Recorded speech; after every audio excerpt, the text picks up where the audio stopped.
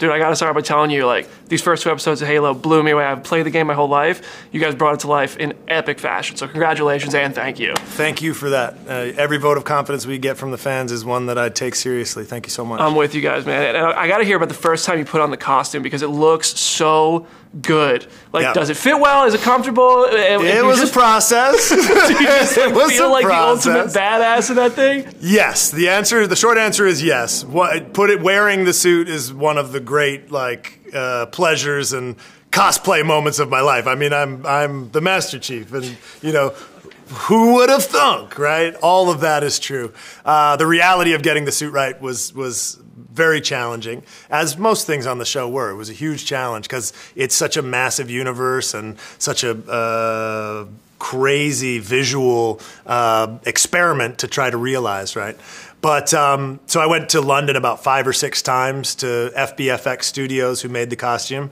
This is all before we shot, just to like try to get the suit right and make it fit right. And, you know, eventually we ended up with something that was the best version of what we could do with it. And still it was incredibly hot, incredibly uncomfortable, and really, really makes you quite immobile and makes movement quite difficult. So to try to bring that to life and make it feel like it's this piece of future tech that actually makes you super capable rather than weighing you down with 50 pounds of plastic was one of our big challenges. You're like at the Michael Keaton stage of bat suits. You got to get to like the patent. I like it. You know, let's just skip the Val Kilmer, George Clooney suits and just get right to the Christian Bale. Season 2, Christian Bale. And like a flap if you need it. I don't know if they hooked you up that. We're good on that. We're good on that. No, we're good. We got all the bathroom technology is covered. There you go. Dude, I want to hear it because this starts out with like epic action. You're face to face with Covenant,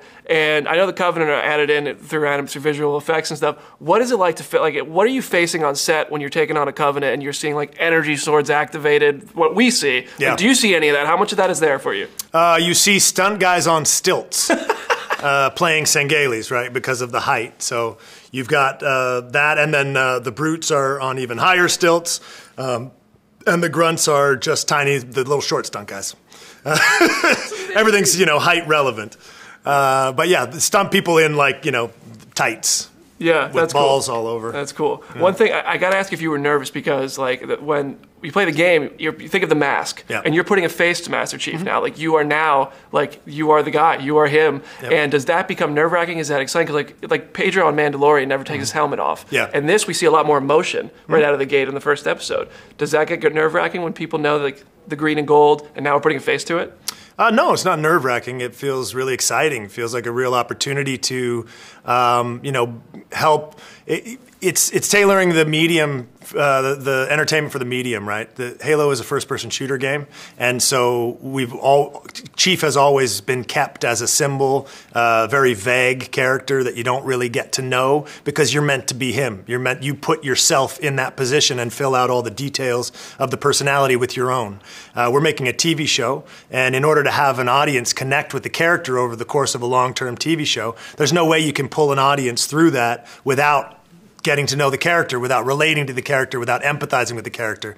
And that feels virtually impossible to do with a helmet on all the time. And you don't have the real world rules against it like you do in The Mandalorian. If the Mandalorian takes his helmet off, he's not a Mando anymore. In Halo, the Spartans take their helmet, their Mjolnir off constantly. They have a whole life outside of it. The only rule about not taking your helmet off is the one about Chief not taking his off because you're meant to believe you're him. So this is a new form of entertainment. It's a new medium. It's a chance for people who have played as Chief for so long to put the controller down, sit back on the couch, enjoy the experience of learning about the Chief in a way that you have never done before.